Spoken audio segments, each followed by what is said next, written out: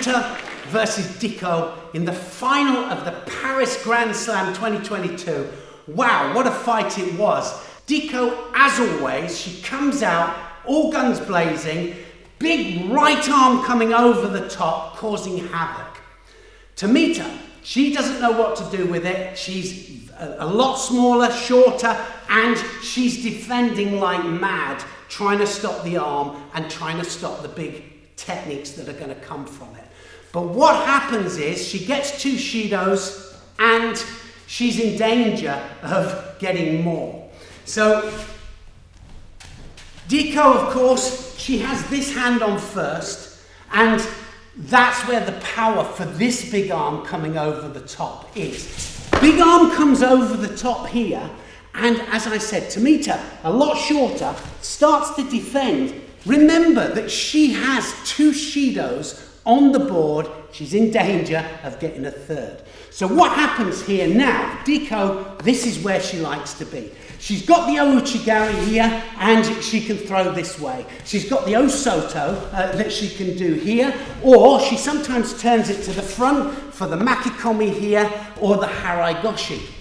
So she can go either which way, but what Tamita does, which is really clever, she starts to defend. She's going below the belt line here, and Diko does the ouchigari. She does the ouchigari here. She doesn't touch the legs.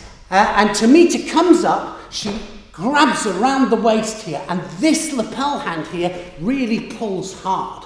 But it's the head drive that's the important thing here.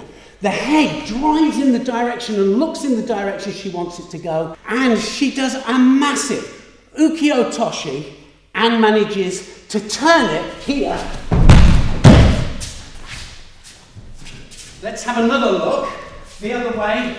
Look at that, she grabs around the waist, head direction here, strong pulling action on the lapel, and manages to get full momentum from Diko's attack.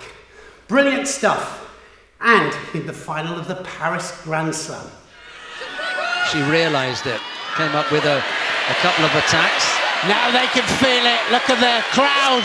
Ah, looking for the ouchi. Oh, what a turn! Now what a massive turn that was from Tamita.